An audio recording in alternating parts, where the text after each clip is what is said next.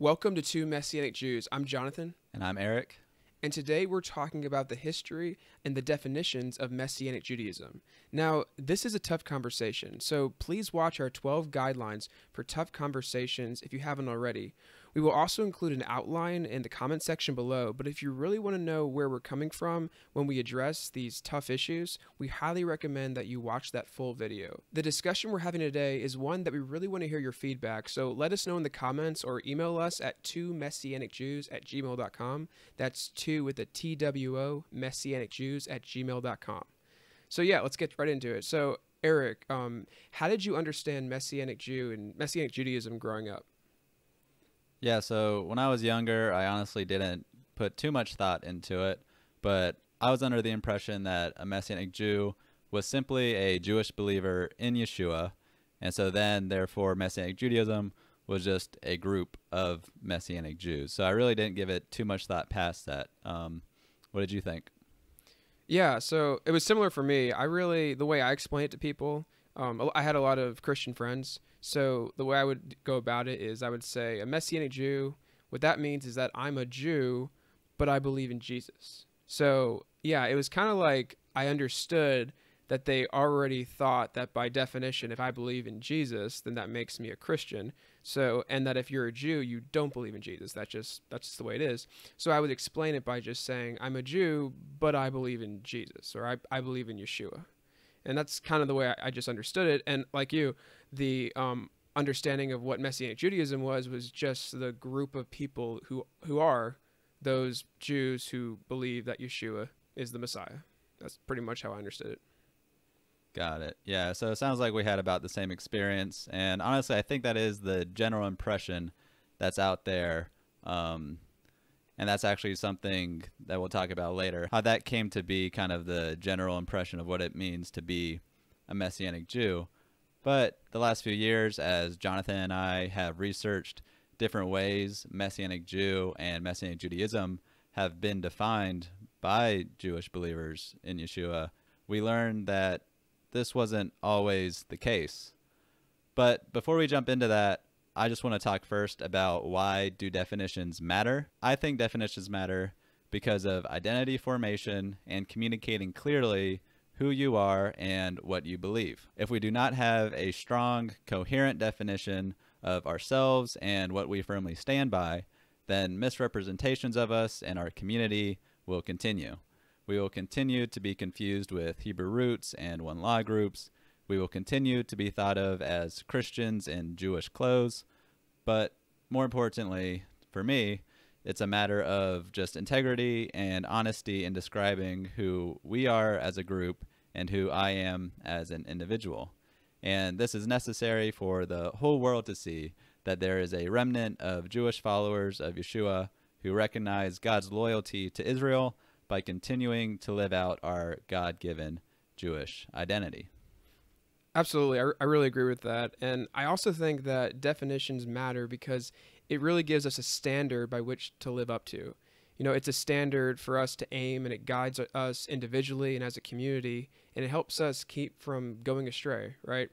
But just to give just a caveat on this, we're giving these definitions of we're giving a definition of what we think is Messianic Judaism, what we think accurately describes a Messianic Jew, which we'll argue and watch the end of the video and you'll see where we stand. But if someone doesn't line up with what we consider to be a Messianic Jew or their understanding of what Messianic Judaism is, we're not here to say they have to agree with us. They have to accept what we believe. Now, if someone is identifying as a Messianic and they don't fit our description, yeah, we'll have a conversation, and it probably is going to be a tough conversation, but I'm not going to force my view down their throat and force them to accept it. This is where we're coming from. This is based on the research we've done and where we stand currently. And we just thought we would share this with you and just so we can really understand ourselves better and kind of just, as we talked about in our top 12 guidelines for tough conversations, that, thinking is talking or talking is thinking. So yeah, we just want to think about this today. Right. So I'm about to jump into definitions of Messianic Judaism as given by Messianic organizations. But yeah, I just want to reiterate what Jonathan was saying. This is definitely not meant to just stir up drama or anything like that. We just think this is a very important conversation. And so with that, if you do disagree with us or think that we've misunderstood something, please comment, let us know, send us an email. All right, so jumping into this, I'm going to start with definitions given by the two most prominent Messianic Jewish organizations in America. The first one I'll mention is the Messianic Jewish Alliance of America, or the MJAA. And the definition that they give is Messianic Judaism is a biblically based movement of people who, as committed Jews, believe in Yeshua or Jesus as the Jewish Messiah of Israel, of whom the Jewish law and prophets spoke. And then the congregational arm of the MJAA is the International Alliance of Messianic Congregations and Synagogues, the IMCS. So they share that definition of Messianic Judaism with the MJAA. They don't give a formal definition on their website, but they do have a description of Messianic Judaism in their statement of faith page. So you could check out their website if you want to look into that. But they share that definition with the MJAA. So then the next major Messianic Jewish organization is the UMJC, the Union of Messianic Jewish Congregations. And their definition is that Messianic Judaism is a movement of Jewish congregations and congregation-like groupings committed to Yeshua the Messiah that embrace the covenantal responsibility of Jewish life and identity rooted in Torah, expressed in tradition, renewed and applied in the context of the new covenant. So there's a few things to mention about these two definitions. And the first, and maybe the most significant, is that it appears that the MJAA's is a descriptive definition of Messianic Judaism. So they're trying to accurately encapsulate the reality of how Messianic Jews and Messianic Jewish congregations are acting currently on the ground and what they believe. Whereas the UMJC, they've stated explicitly in their statements that their definition is a prescriptive definition, meaning they want to create a standard of what Messianic Judaism is, for which Messianic Jews and Messianic Jewish congregations to strive for and live up to. And then on top of that, another significant difference is that the UMJC explicitly states their affinity for Jewish tradition. One organization that contains largely, or if not only, rabbis and other leaders from the UMJC is Hashivenu. And Hashivenu, they're the organization that launched the Messianic Jewish Theological Institute in 2000. And their definition of Messianic Judaism is this. They say, this is on their website, they say Hashivenu envisions mature Messianic Judaism to be an authentic expression of Jewish life that maintains substantial continuity with Jewish tradition. But this is a Judaism that is energized by faith in Yeshua of Nazareth, whom we honor as both the promised Messiah and the fullness of Torah. Mature Messianic Judaism is not simply Judaism plus Yeshua or Yeshua plus Judaism, but an integrated and seamless whole in which discipleship to Yeshua is expressed in traditional Jewish forms and in which the contemporary practice of Judaism is renewed in Yeshua and by the power of the Spirit. So the similarity in all these definitions of Messianic Judaism by these organizations is the belief in Yeshua and the integration of that belief with Jewish tradition. But the difference is the amount of rabbinic tradition and the high regard for that rabbinic tradition. So, and this should go without saying, but to those Christians who are watching or listening to the podcast, know that the Messianic community, we hold as a community that we're saved by grace through faith in Yeshua alone. So the centrality of Torah observance pertains to our covenantal responsibility as Jews. It's not a means of our salvation. Right. And it's also important to mention that there's going to be some MJA congregations that do just as much rabbinic tradition. There's some UMJC congregations that are probably less strict, along with some MJA congregations. So when you go from congregation to congregation, there is, you kind of get all kinds of flavors, but we do think that these definitions do kind of highlight a slight difference in orientation to rabbinic tradition. And so now we'll move on to Messianic Jewish thinkers. And I'll start with Dr. David Stern. He's one of the pioneering Messianic Jewish theologians. And he says that Messianic Judaism is a Judaism which accepts Yeshua as the Messiah. And then Dr. Richard Harvey, he says that Messianic Judaism is the religion of Jewish people who believe in Jesus or Yeshua as the promised Messiah. The difference between these two, David Stern says that Messianic Judaism is a Judaism, so it's within the orbit of the Jewish world. So Dr. Richard Harvey, for the purposes of his dissertation, defined Messianic Judaism essentially as whatever the religious expression of Jewish followers of Yeshua happened to manifest itself as, is what it seems to me.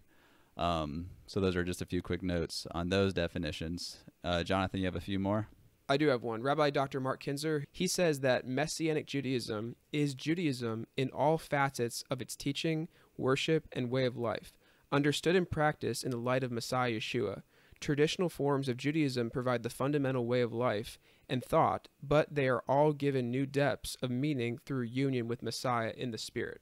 Yeah, so Dr. Mark Kinzer, his definition of Messianic Judaism, if it sounds very similar to the UMJC definition, that's probably because he was involved in the forming of that definition. So now we're going to get into other definitions, more from lay people, just people within the Messianic Jewish community. And we got these definitions from social media. So we made a post on Instagram and Facebook, and so we had people who responded. So Eric, who was the person that responded on Instagram? Right, so on Instagram, we got a response from Yosh Kadosh. Thank you, Yosh Kadosh. Yeah, thank you. He says Messianic Judaism is practicing Judaism within the context of believing that Yeshua of Nazareth came as and still is the Messiah of Israel. The practical outworking of this belief is for Messianic Jews to live out the traditional customs of Judaism and the mitzvot of the Torah illumined by the teachings of Yeshua and his disciples in the apostolic writings, while trying to prepare the world around us for God's ultimate redemption in the return of Yeshua. So it looks like Yosh Kadosh here is doing similar things to what we see with UMJC and David Stern and Kinzer. He places Messianic Judaism within Judaism, and he uses this phrase, practical outworking of this belief is to live out the traditional customs of Judaism. So he sees that if a Jewish person does believe in Yeshua as the Messiah, it only makes sense that he lives out the traditional customs that Yeshua would have done and Jews who followed him. And he also adds in this little bit about preparation for God's ultimate redemption at the end, which is something that we didn't see in any of the other definitions given before. So thank you again, Yosh Kadosh. And then, Jonathan, I think we got another response on Facebook. Yeah. So this comes from Mark.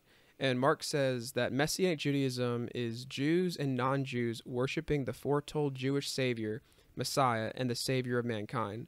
All Messianics are either Jewish or non-Jewish, but seek to follow the Messiah Yeshua as a Jew in most respects, seeing that he observed Passover and all the other feasts and kosher and sabbatical laws, but expanded them. The Messianic will do as well. So what I like about this definition is that, he sees that he's focusing on Yeshua and saying how Yeshua was a Torah observant Jew, and how those Messianics, those Messianic Jews and non-Jews who are in that community, in the Messianic Jewish community, are trying to emulate Yeshua and trying to live like Yeshua.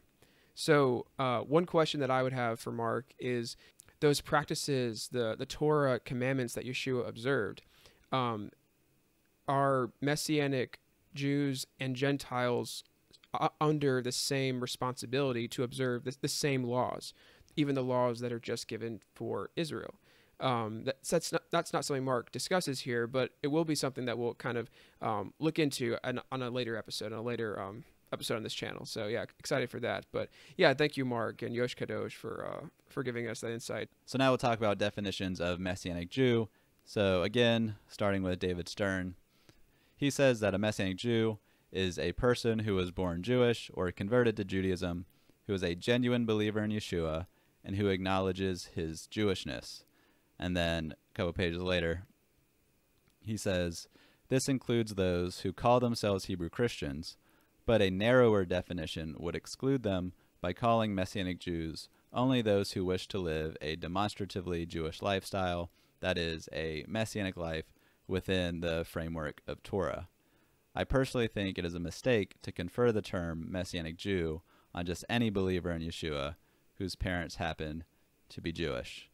All right, so again, there's a lot there, but just kind of quickly, he first gives a broad definition that he says includes Hebrew Christians, but then he narrows it and gives a more tight definition that he then says excludes Hebrew Christians and constricts it to Messianic Jews who do live a demonstratively Jewish lifestyle. Mm-hmm. And then he pushes against the idea that we began with in saying that a Messianic Jew isn't somebody who just is a Jewish person and believes in Yeshua. It takes something a little bit more than that. So then the next scholar I'd like to mention is Dr. Daniel Jester. He says that Messianic Jew is referring to Jews who follow Jesus and maintain a loyalty to their Jewish heritage. So that seems pretty in line with what we've seen so far. What do you have, Jonathan? Yeah. So I have Dr. Arnold Fruchtenbaum, and he says this: what then is a Messianic Jew? If a Jew is a descendant of Abraham, Isaac, and Jacob, which we believe to be the proper definition, then a Messianic Jew is a Jew who believes that Yeshua Jesus is his or her Messiah. By faith, Messianic Jews align themselves with other believers in Yeshua Jesus, whether Jews or Gentiles, but nationally they identify themselves with the Jewish people. A Messianic Jew therefore acknowledges that he is both a Jew and a believer. If a Jew accepts baptism solely to lose his identity as a Jew, he is by no means to be considered a Messianic Jew. He is a renegade, a traitor, and an apostate. A Messianic Jew is proud of his Jewishness. He is also proud of his faith in the Messiahship of Yeshua Jesus. So there are things that I really do like about this definition, and that is that he's kind of highlighting that in the past, for centuries, those Jews who accepted Yeshua as the Messiah, what they were doing was they were converting from Judaism into Christianity, and in the process they gave up their Jewish identity. Now he wants to say that those people should not be considered Messianic Jews. And I think he's right there. They should, as he says, be proud of their Jewishness. He doesn't view the Messianic Jew as responsible or obligated to continue to live his life in practicing and observing Torah. His view is that the Torah was abolished. So these are issues. These are kind of the nuances reading these definitions of what these scholars are saying is a Messianic Jew. And this would be different than, say, Dr. Juster's view or Dr. Stern's view when it comes to Torah observance. But yeah, that's how he would understand a Messianic Jew. Yeah, and Eric, if you have anything to add to that'd be great. Yeah, just so with that, just keep in mind that with Fruchtenbaum, we agree, yes, Messianic Jew is proud of his Jewishness, but where we would differ is what that exactly entails. So for him, it doesn't necessarily entail a Jewish lifestyle, observing Torah, a responsibility to observe Torah, as we saw, Stern and Juster and previous definitions kind of either said that explicitly or hinted at it. So that's where that's where his nuance lies in the midst of all of these other definitions we've shared with you. For sure. So the next Messianic Jewish scholar I'll quote is Dr. Richard Harvey. Again, he says the term Messianic Jew was introduced at the beginning of the 20th century and became prominent in the 1970s as the preferred self-designation of those Jewish believers in Jesus who not only asserted their Jewish identity, but also actively engaged in the formation of Messianic fellowships, congregations, and synagogues. Now, yeah, there is a lot I like about this definition, and that is that he's talking about the understanding that these Messianic Jews, the ones that he understands to be a Messianic Jew, are those who are actively engaged in the formation of Messianic fellowships, congregations, and synagogues. Really, the synagogue is the place where a Jew, a Messianic Jew, is able to live out his Jewish life, following the festivals, the feasts, observing Shabbat, growing in a community of other Jews, learning Torah. All of these things are able to be accomplished within the synagogue. So I think that's good. I also think it's good that he highlighted kind of the history of Messianic Jew, and that it was first introduced at the beginning of the 20th century, which we'll get into later in this video. So yeah, I think there's a lot we can learn, a lot to gain from Dr. Harvey's definition. Right. So the next one is Dr. David Rudolph, and he says, consequently, today many people use the term Messianic Jew to refer to any Jewish believer in Yeshua, whereas the historic term connotes a Jew who believes in Yeshua and continues to live as a Jew as a matter of covenant, calling, or national duty before God. So I really like this statement here. He alludes to the historic term, which is something that, you know, we'll get into soon. But his use of the word "or" is very nuanced, I think. So whereas in the UMJC statement, it says, like, as a matter of covenant responsibility, you know, that's where our motivation for observing Torah lies. But Dr. Rudolph, he's acknowledging that some Messianic Jews, they're observing Torah, you know, with much fervency and joy and passion, some as a matter of covenant, others with an understanding of it being a calling on their lives, and others as viewing it as a national duty before God to maintain, you know, like Jewish continuity and stuff like that. So whereas the UMJC does have this kind of ideal prescription and aim where kind of the uniform motivation is to observe Torah as a matter of covenant, Dr. Rudolph's definition of Messianic Jew does seem to be more descriptive and comprehensive in that when it comes to, you know, any Messianic Jew who you may meet, chances are they fall in one of these three categories of covenant, calling, or national duty before God as a motivation for observing Torah. The question naturally arises, you know, what caused this diversity of opinion as far as what Messianic Jew means?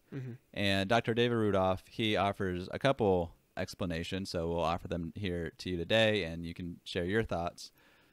So the first one that Dr. Rudolph offers is that the name change of the Hebrew Christian Alliance of America, or the HCAA, to Messianic Jewish Alliance of America, or the MJA, as we mentioned, was not immediately followed by an official definition of what a Messianic Jew is, leading to thousands of Hebrew Christians who are now, overnight, members of a Messianic Jewish organization without having to change their Hebrew Christian theology. The second reason that Dr. Rudolph provides to give an explanation of to why there's so much diversity on the understanding of what a Messianic Jew is that Jewish mission agencies, they adopted the terms Messianic Jew and Messianic Jewish not because they were theologically committed to the original definition of what those terms meant, but because it was more palatable to non-Yeshua following Jews they were talking to. They were trying to communicate things to those people, and it was easier, more palatable for them to use this terminology that was coming about from Messianic Jews, out of Messianic Judaism. The third reason that Dr. Rudolph proposes is that Christian missionary groups in Israel adopted these terms, Messianic instead of Christian, for the same reasons. And this led to a broader application of Messianic Jew and Messianic Jewish from the past original term to just how it's understood in the large diversity that we see today. So now Eric is going to get into the history behind what Dr. David Rudolph's first reason was, and that is the history behind the name change from the Hebrew Christian Alliance of America to the Messianic Jewish Alliance of America. So yeah, Eric, go ahead. So as we've been alluding to and touching on all throughout this show, is that there was an original meaning and definition for Messianic Jew and Messianic Judaism. So what were these original definitions?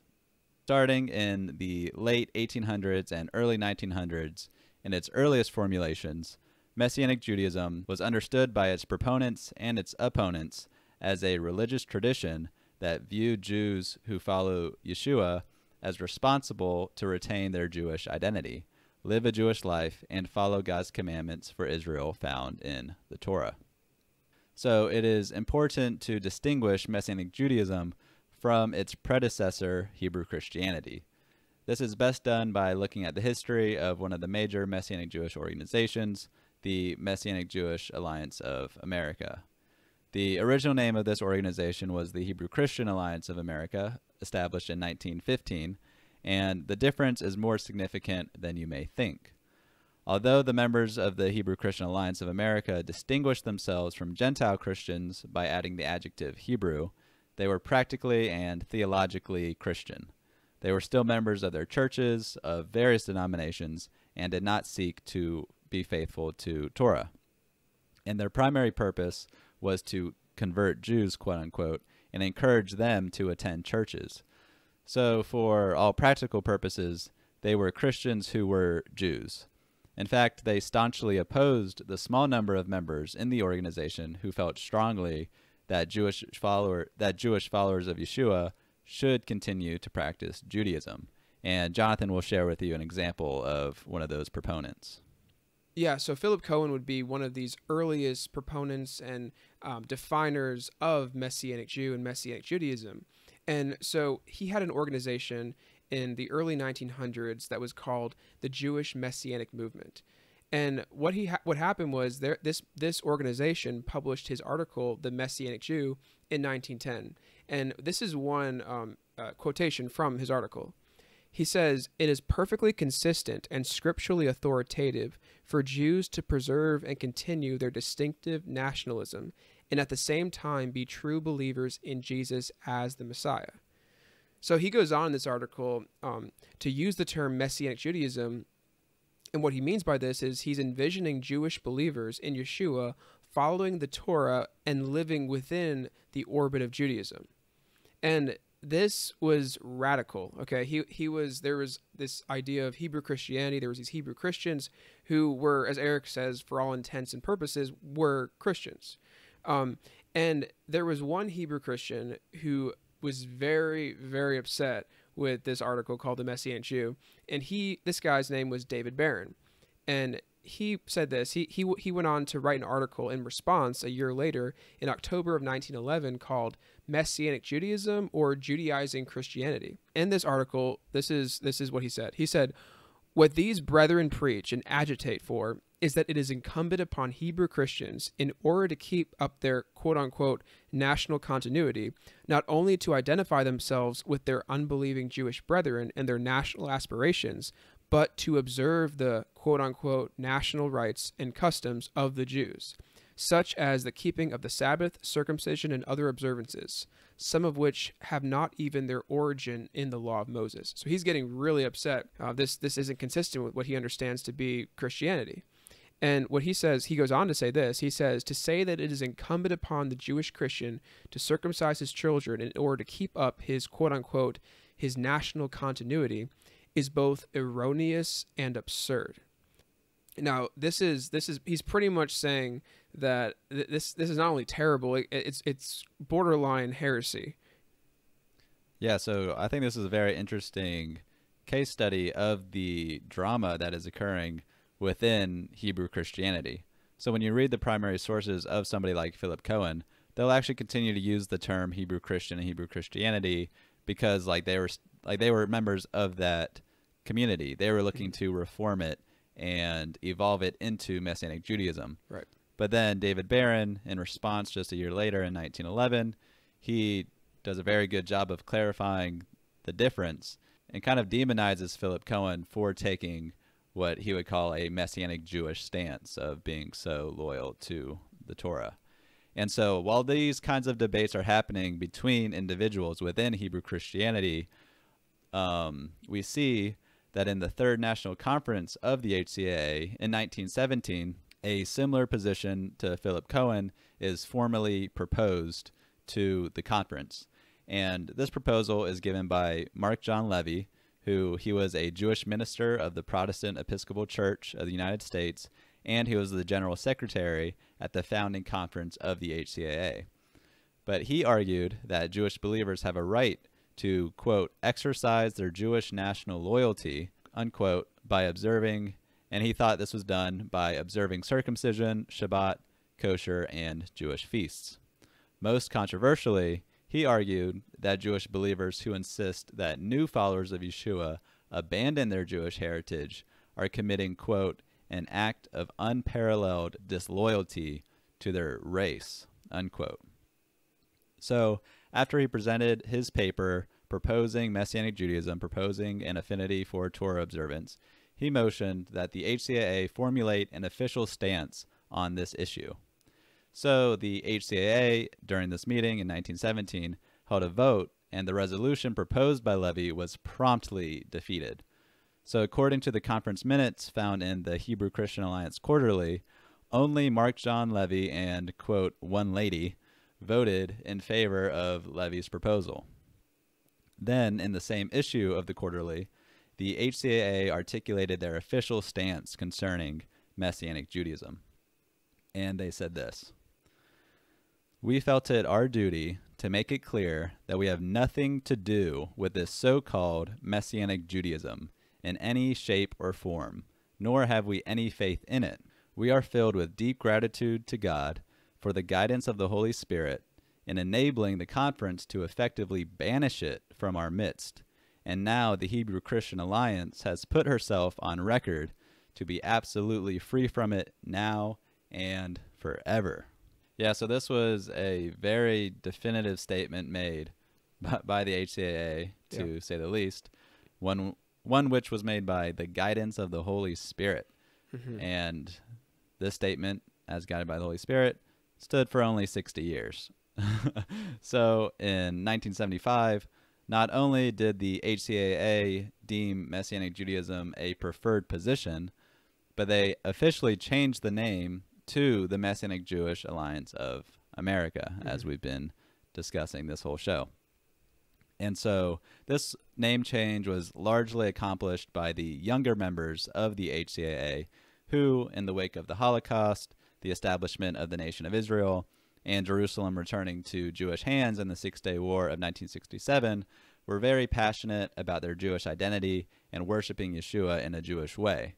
So they accomplished this by proposing and voting through this change in the midst of a lot of drama, with only a few supporters from the members of the older generation in the HCAA. But this name change marked a dramatic evolution in the organization. And the dramatic turn that this name change symbolized was noticed by people at the meeting at the time and scholars who were studying it very soon after. So one of these scholars is Dr. David Rausch. He was a Christian scholar, writing not long after these events were happening. He said, quote, "The name change, however, signified far more than a semantical expression. It represented an evolution in the thought processes and religious and philosophical outlook toward a more fervent expression of Jewish identity." And then, found in Rausch, who's quoting Daniel Jester from an interview in 1979, so just a few years later, Daniel Jester says, "The Hebrew Christian would be a person who sees himself coming from Jewish ethnic origin and may desire to maintain the identity of himself that he has a Hebrew origin, but at the same time, the Hebrew Christian sees himself having come into the new covenant. The old covenant has passed away, so the direct practice of anything Jewish is contrary to his being part of the new people of God in the body of Christ. The Messianic Jew, on the other hand, holds that the Jew is still called by God. It's not a legalistic thing, but it's a biblical calling to maintain his heritage and practice consistent with extolling fulfillment in Yeshua." So Jester actually provides a really good summary of Philip Cohen's, Mark John Levy's view of Messianic Judaism, and David Barron's and the HCAA's view of Messianic Judaism and Hebrew Christianity. And then another example of somebody who was there at the event is Johanna Chernoff, and she says, quote, "This proposed name change became the focal issue that represented the differences between the two groups. The old guard Hebrew Christians continued to define their faith as a Jewish-flavored Christianity. They operated from within the church. They accommodated the church, and they ultimately assimilated.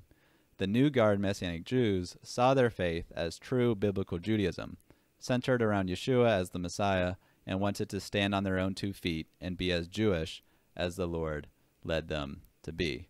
So essentially, in short, Hebrew Christians are, as Dr. David Rausch puts it, completely assimilated and church-acculturated Jewish converts to Christianity, unquote, which is contrary to the values of Messianic Jews and Messianic Judaism. Messianic Judaism involves Torah observance. This describes a very large number of Jewish believers today, and it describes those who proposed the name change in the 70s, and it describes those who defined the term originally in the early 1900s. So the significance of distinguishing between a Hebrew Christian and a Messianic Jew is such that it's theological, it's the community you're involved in, and it's a commitment to Torah observance. Those are when it comes down to the historic definitions of what it meant to be a Hebrew Christian versus to be a Messianic Jew. And as we talked about earlier in this video, definitions matter. And so at the beginning, we offered how we used to think that Messianic Jew just meant any Jewish follower of Yeshua. What I hope has become clear is that the purpose in sharing the history of the term and the history of the MJA is that the difference between Jewish believers who go to church and Jewish believers who go to Messianic synagogue and live a Jewish life as a matter of covenant calling or national identity is too fundamental of a difference to call them the same thing. The conclusion I've come to right now is that by identifying myself as a Messianic Jew rather than as a Christian, I'm making a statement about my Jewish identity, my attachment to my people, and my commitment to Judaism. If my faith in Yeshua led me to disregard these things, then I would call myself a Christian, but I'm not doing that. I'm a Messianic Jew. Throughout the centuries, both the Christian church and the Jewish community consider a Jew who becomes a Christian to necessarily be a renunciation of Judaism. So, for example, Reformed Jewish rabbi and scholar Carol-Shapiro, she says this: "To become a Christian is to eradicate Jewishness. Indeed, until the last century, most Christian denominations wouldn't have it any other way." And I want to also highlight a point that David Rudolph makes, and he says this. He says, from the 4th century until the modern period, millions of Jews converted to Christianity and left behind their Jewish identity. Similarly, Orthodox Jewish scholar Michael Visegrad, he says this. He says, if all Jews in past ages had followed the advice of the church to become Christians, there would be no more Jews in the world today. So the primary evidence we see of this, of just to become a Christian, is to eradicate Jewishness, as Shapiro says, or to become a Christian is to renounce Judaism, is found really in the writings of early Christian literature. So, for example, Ignatius, who's writing in the 2nd century AD, he is a Christian leader, and he says this: "So lay aside the bad yeast, which has grown old and sour, and turn to the new yeast, which is Jesus Christ. It is outlandish to proclaim Jesus Christ and practice Judaism." So there's this dichotomy. If you want to believe in Jesus, if you want to embrace Christianity, you need to renounce Judaism. You need to stop practicing Judaism. Another example is much later, in 787 AD, is the Canon 8 of the Second Council of Nicaea. And what this said is this: since certain erring in the superstitions of the Hebrews have thought to mock at Christ our God, who in private and secretly keep the Sabbath and observe other Jewish customs, we decree that such persons be not received to communion, nor to prayers, nor into the church. And this is just what we see, example after example. And I don't have time to go into all the other examples, but we will be going into those examples in a future video. Eric will talk about it at the end of this video. So I was having a conversation with a Messianic rabbi about the podcast that Eric and I are doing here, and I asked him a question of, why he doesn't call himself a Christian. And that's kind of an underlying question that we're addressing right now. And the way he responded, I think, was helpful. And that is, he says that words have both denotations and connotations. So think about this. The word Christian can literally be understood as meaning one who follows Christ, or one who follows Jesus, the Messiah, Yeshua, a follower of Yeshua, right? So in that sense, yeah, the denotation is that he's a Christian. But words also have connotations, and the connotation is that one has to renounce Judaism, that it's no longer Jewish to believe in Jesus. And that's the understanding that both the Jewish community has had for many, many centuries, but also the Christian church, as we've seen in the Second Council of Nicaea and Ignatius and many others that I didn't have time to quote. And even when we're looking from the transition from the Hebrew Christian Alliance of America to the Messianic Jewish Alliance of America, those Hebrew Christians who wanted to repudiate this idea of Messianic Judaism wanted to repudiate it because it's an embracement of Judaism. It's an embracement of Torah observance to living a Jewish life, Jewish identity. And that's what I'm seeing, that no, I'm not willing to call myself a Christian. That's not an accurate description of who I am. So in order to distinguish myself from, say, a Hebrew Christian or a Christian, those followers of Yeshua, yes, but I'm embracing my Jewish identity. I'm committing myself to Judaism, and I'm identifying with my people Israel. And that is why I call myself a Messianic Jew. Yeah, that's very well said, Jonathan. Definitions do matter. And again, this isn't just semantics. This isn't just overthinking. This is a matter of clear communication of who you are, what you believe, and how you live your life. And so with that, we'd like to share with you guys the definitions of Messianic Jew and Messianic Judaism that we currently hold to, and we find a good description of who we are and what we believe.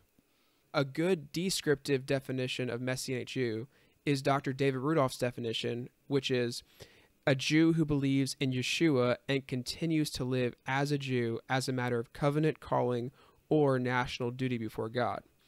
And also, the MJAA gives a good definition of a descriptive definition of Messianic Judaism. But we like the idea of having a prescriptive definition. And we think the UMJC's definition works really well. I think this is a really good one. And it is this: Messianic Judaism is a movement of Jewish congregation and congregation-like groupings committed to Yeshua the Messiah that embrace the covenantal responsibility of Jewish life and identity rooted in Torah, expressed in tradition, and renewed and applied in the context of the New Covenant. And to end, I know we quoted a lot of Messianic Jewish scholars, thinkers, organizations, but I really think we should think about the words that Messianic Rabbi Russ Resnick has to say concerning Messianic Judaism. This is what he says: "When we imagine our primary community of reference to be the visible church, we must define ourselves within that church by our Jewishness. But when our community of reference is Israel, our Jewish people, and their tradition, we define ourselves within that setting by our loyalty to Messiah. It is more biblically consistent to place ourselves within Israel standing for Messiah than within the visible church standing for Jewish roots." So we know these conclusions are our own. Eric and I have thought about this, and this is where we're at the moment. And we really want to know what you have to say about this. We really want to learn from you, learn from each other as a community, and grow. And just thanks for taking your time to listen to the end of this video. And yeah, Eric, what do we have next coming up? We thought it'd be good to do a few videos on Jewish perceptions of Messianic Jews and Christian perceptions of Messianic Jews. So I think just how it's important to have self-definition and self-understanding, it's also important to understand kind of where you stand in the midst of those around you. What do Jewish people think of us? What do Christians think of us? Those will be really fascinating. You'll hear some very interesting, surprising, and dramatic perceptions from all of these groups, both ancient and modern. If you're on YouTube, please like, subscribe, and hit the notification bell for updates for those upcoming videos. If you're listening to the podcast, please subscribe to get those notifications. Everybody, please follow us on social media. The links are in the description. We look forward to hearing your thoughts on this video. This is certainly one we want to hear from you guys. Thank you again for joining us.